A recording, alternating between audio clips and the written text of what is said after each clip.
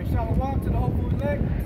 Before we get started, we want to give all praise, glory, and honor unto Yahweh Ba'Shem Yahushai Ba'Shem Rakakwadash. Barakatah Yahweh, Barakatah Yahweh, Barakatah Yahushai, Barakatah Yahushai, Barakatah Yahweh, Barakatah Yahweh, Barakatah Yahushai, Barakatah Yahushai, Barakatah Yahweh, Barakatah Yahweh, Barakatah Yahushai, Barakatah Yahushai. Hey, giving double honors unto the apostles and elders of Great Millstone who continue to rule well. That's right. And much peace and blessings to the hopeful elect. That's right. Spread throughout the four corners of the earth.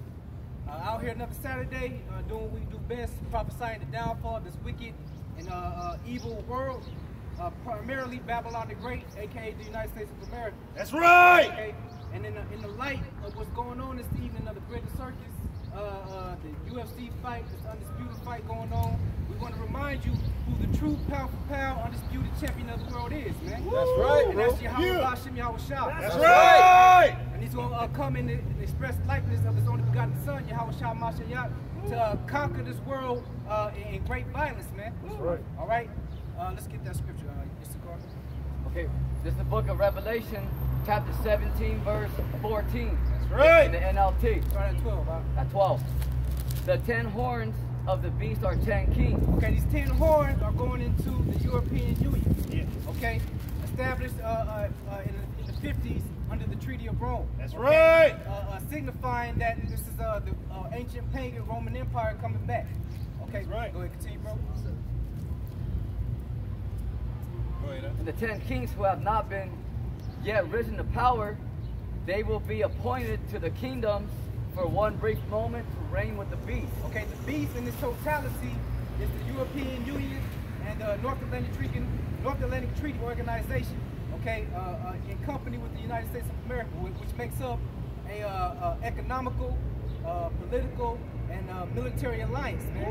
Okay, the greatest superpower this earth has seen thus far. Hey, you just mentioned the three spirits as frogs going out into the earth.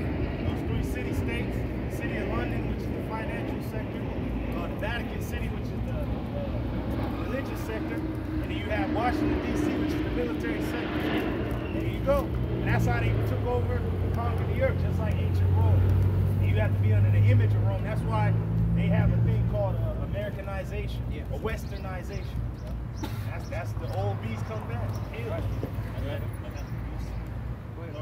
Hey, that was slack here, bro. Just to reiterate that, amongst the fights going on, the UFC and the boxing, they also had that UAP hearing talking about the aliens and crash ships. Yeah. All part of that distraction, that bread and circus. But the reason I brought that out is you mentioned the three unclean spirits. There's still people out there that are saying that's talking about aliens. See, hey, you can believe whatever the fuck you want to believe, but hey, it's being broken down right and correct. And you ain't gonna be able to say a damn thing about it because, hey, that's why nobody has come up against that. You can think it's aliens, you can believe in whatever you want. You can believe who cloned Tyrone, whatever. We're telling you what the scriptures are saying. That's right, bro. The scriptures gonna speak truth. Like brother breaking down the beast, the 10 horns. Who really knows who that is? But then you go into it, you know that dragon is ancient Rome. You go back to ancient Rome, they had the city-states.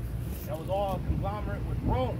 Now you come into this time, under the Treaty of Rome, which was signed in the 50s, NATO and the EU to go up against who? The encroaching movements of the Russians, the Soviets at that time. Right? So it all makes sense when you really go into history, like Apostle, this whole week. If you don't know the history, you won't understand the mystery. Man. Right, go ahead, huh? Verse 13. They will all agree to give him their power and authority. Hey, so they all agreed. 1957 Treaty of Rome. You see that? Because after World War II, you would think the goddamn enemy was the Germans. But yet they had the plan the whole time to put Germany with them into a conglomerate of nations. They're one in the horn. It made sense that they lost the war. And it made sense that Tima was the one that constructed that weapon. That Smith. That was that blowed the coals in the fire. Yeah. See, it all makes sense. See, the Lord is like, hey, I'm gonna destroy that beast this time. Hey, the Lord is making it so goddamn plain on the tables. If you ain't paying attention, you lost. Yeah. You completely lost. And the beautiful thing is, the Lord got you lost. He's talking to he's completely talking to the elect. I'm here. This is what I'm showing you. I'm showing you everything on the table. Yeah. All you got to do is watch well as pray. I'm gonna take care of you, bro. Hey, Barakatah Yahweh Shemashah Oppenheimer just came out before the bread and surgery bullshit. That movie came out. How many Jakes really went to go see that? Not a lot. But you got President Kemp talking about it. Been talking about this dude Oppenheimer before the movie came out. The Manhattan Project, Operation Paperclip, all these things, man. The Soviets having spies over there since the 50s, man, getting intelligence, actually building their own atomic bomb. But now they got nuclear weapons, and they've been testing them for years on end. Hey, if I can say, I was just telling the brother Oppenheimer, he was a rat, but he only made the atomic bomb. But even in the movie, they brought out how it was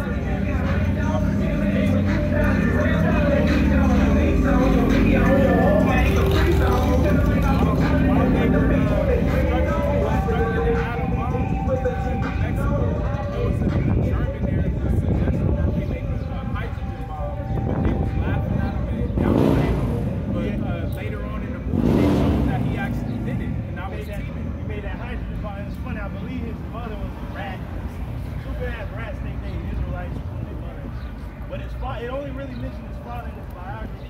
It said that he was a German immigrant. And it's funny that he was teaming, right?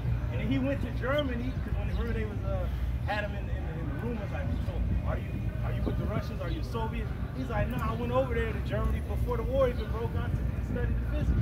Because there was no universities in the States that was even on that level. But the Germans was on that level, which makes sense that he's teaming. There it is. And then they made that atom bomb in Los Alamos, New Mexico. And that goes to show you right there. It is what it is. All makes sense. Verse 14. Together they will go to war against the Lamb. All right, now this is a conglomerate of Edomite power structure, man. They have a plan to fight against the Lord, man. They're so bugged out and deranged in the mind and demonic in the spirit that they truly believe that they can conquer he that is, man. And it's only begotten Son. Like you brought it out, going back to the Oppenheimer movie, remember he said, I'm gonna make this miracle happen. Then when they had the shit constructed and they actually tested it out, he said, I don't know if we can be trusted with this type of power, divine power. And then these stupid ass devils, once they got it off the ground, they really think they're gonna go up against the Son of Man. So it just goes to show you that it's these motherfuckers. It all makes sense. It also goes to show that it was prophecy too, because during the whole time, there was that algorithm where they thought that it could be a chain reaction that could destroy the world, but they wanted to test it anyway. Hey, it goes to show you that the Lord's going to destroy him that destroyed the earth. He didn't even know if he was going to destroy the earth. With the shit. Then years later, before that dude died, Oppenheimer, he said he pretty much like regretted, like, was there even a reason for using it? But it was the Lord wanted him to use it. Hey, that also proves that that's Esau. He don't give a fuck about nothing, not even his own self. This is the man that sold his birthright. Yeah, and the reason that they dropped it, that dude, Demon Truman and shit, is because they wanted the dollar to be the main currency of the world, and they wanted to send fear throughout the nations. They wanted the Russians to know, like, yeah, nigga, you can build it, but we actually dropped the shit, so what's up? Like, so it was just on all tables, he was showing himself to be an Edomite. How was he gonna gain the world? Through a sword. And so it all shows you that in that movie. Devils was fighting each other, but they all wanted global dominance. That's it. Boy, that's... But the Lamb will defeat them because he is Lord of Lords and King of Kings. Yeah. And what does that sound like? That sounds like a pound for pound to me. You know, that sounds like Undisputed to me, man. You understand? Because Esau and his carnality and his nations, his conglomerate of nations, they will never prevail against the King of Kings, man. Okay, they're fighting a losing battle. And he's going to defeat them in great fashion, man. Okay, the scriptures prophesy that he's going to gather all the nation's armies into the valley of decision. Okay, into the valley of Yehoshaphat. Okay, and he's going to defeat them in a great fashion that we're going to show you in the scriptures, man. How it's going to play out. It's 2nd Ezra chapter 13. I just had it. I'm going to begin though at verse 5. It reads, and after this I beheld, and lo, there was gathered together a multitude of men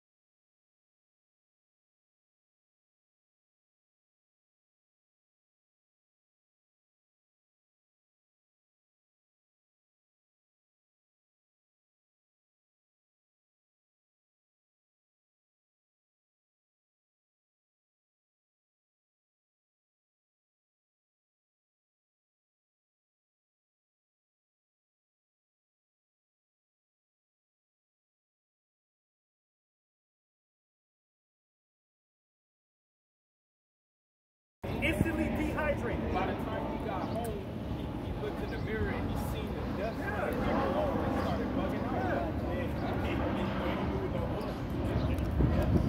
He's Crazy. It says, and out of his tongue he cast out sparks and tempests, and they were all mixed together. The blast of fire, the flaming breath, and the great tempest, and fell with violence upon the multitude which was prepared to fight, and burned them up every one, so that upon a sudden of an innumerable multitude nothing was to be perceived, but only dust and smell of smoke. When I saw this, I was afraid. It's representing a great conquering that just took place. Because when you take out a nation's army, man, that nation is defenseless, man. Yeah. Okay, and they're right there for the taking. This is Isaiah 42:13, and I'll read to 15. It says, "The Lord, Yahweh, by Hashem Yahushai, shall go forth as a mighty man. He shall stir up jealousy like a man of war. He shall cry, yea, roar. He shall prevail against his enemies. I have long time holding my peace." Going into that laser coming out. That's how the Lord won't talk to these nations. He says, "I have long time holding my peace. I have been still and refrained myself. Now will I cry like a travailing woman. I will destroy and devour at once." That's what happened in that scripture. You see the common theme here? When Yahushua returns, he's coming with violence, man. As we just read prior to that scripture. Got a quick brief. We got one more script, and then it's on you, King. This verse 15. It says, "I will make waste mountains," going into governments, "and hills," smaller governments, "and dry up all their herbs. And I will make the rivers islands, and I will dry up the pools." And it's going into the lasers and the missiles. Changing the face of the earth for that. Quick brief. This is Luke 12:49. Red letter, words for our Lord Yahushua. He's saying what he's going to come do. It says, "I am come to send fire on the earth. And what will I if it be already kindled?" Man, it's going to be kindled, because in the midst of the return of our Lord, the second advent, as these scholars say, a great war is going to be waged between these nations, man. Right. And it's going to escalate to a nuclear war, man. So fire is going to be all over this planet Earth, man.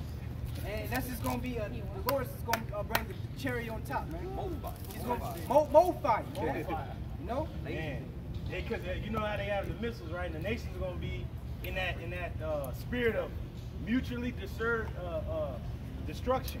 And they going to be like, shit, are we really going to shoot them up? I don't know. We going to shoot. So they going to get to a point where, I don't know, we going to push the button.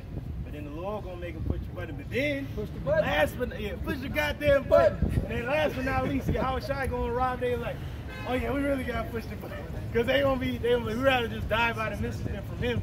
So this is going to be chaos and craziness, man. It's going to be the height of confusion, the height of war, the height of... That's right. Height of time. The height of time, bro. It's going to be... Because just like before they dropped the bomb, they didn't know it was going to destroy the world. But then at this time, Yahushua is going to be in the skies with the armies of heaven. Yeah, it's going to be a crazy time. And that's why the scripture said that just shall live by faith. But when all this stuff started happening, these people's faith, it's going to go out the window. They ain't going to have nothing to live for, man. Bro, I'm glad you said that, because it said when the Lord comes on the earth, shall he find faith? Right. Ain't going to be no faith on the earth but found in the elect. That's it. Everybody else is going to be either wanting to die, giving up, through. And like the dude said, they fought a valiant fight, but they were just slaughtered. And he said it was as if they were already dead. Yeah. Being dead. Go ahead, huh? This is Revelation 19:11. Man. "And I saw heaven open, and behold, a white horse." White horse representing power, man, and the power is a chariot, man. Pure power. All right? Go ahead, bro. "And he that sat upon him was called Faithful and True." And this he is Yahushua Mashiach, our Lord and Savior, man. Right. Cracking the clouds of this atmosphere, man. Coming into this realm, from the spiritual into this physical realm. Go Hey, ahead. Baba Kishar, real quick, get second Ezra 13. Yeah, that was, just to, back "And up. in righteousness he does judge and make war." Hey, what you see? You see, because most people go, why? God is love, peace, but it says he's coming to wage war, yeah, which war is hell. But he's coming to do it what? Righteously. Because this nigga Esau, he would destroy everything if you just let him go. So Lord's like, I gotta come take this dude out. I have to come wage war against. I gotta defeat this nigga with his own medicine. Because this dude is too powerful for anybody else on the planet to really face his ass. But the Lord's like, but I'll face it. I'll take him out. I'll be able to do it. Can't nobody else do it. Go ahead, huh? But before we continue, because look at the state of the world, man. Under the rulership of this devil, man, you got child trafficking, adult trafficking, you know, drugs everywhere, prostitution, homosexuality, man. Homeless. Homelessness at a fucking high level, man. They said on the news yesterday, said the elderly, they said here in California, in LA, the elderly is one of the most people homeless, man. Right, and the elderly is supposed to be well taken care of, man. But that's not so in this kingdom, man. So the Lord is the only contender that could contend against this devil, man. You know, because we have no power. We can't stand up for ourselves, man. We're standing up for ourselves right now through the Spirit of the Lord, but we don't have any might in our hands, man. That might we have is coming from a whole nother realm, man. So like a lot of these homeless people complain about these programs because it's set up like a concentration camp. Yeah. They got all these restrictions and rules. Hey, bro, if you remember a few years back, downtown LA, man, Skid Row, some random dude interviewing everybody. It was a program down there, but they was chipping people though, man. Downtown LA. You know, homeless people was being attacked. Okay, because that's where this devil ultimately wants to go anyway, man. He wants to have a digital grid to where he can control everything, man. But the Heavenly Father, he has something to say about that, man. That's right.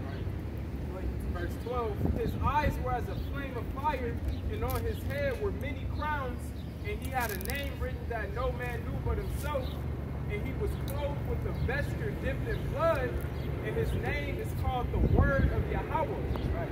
And the armies which were in heaven followed him upon white horses, clothed in fine linen, white and clean. Representing the holy host of heaven, the angels, man.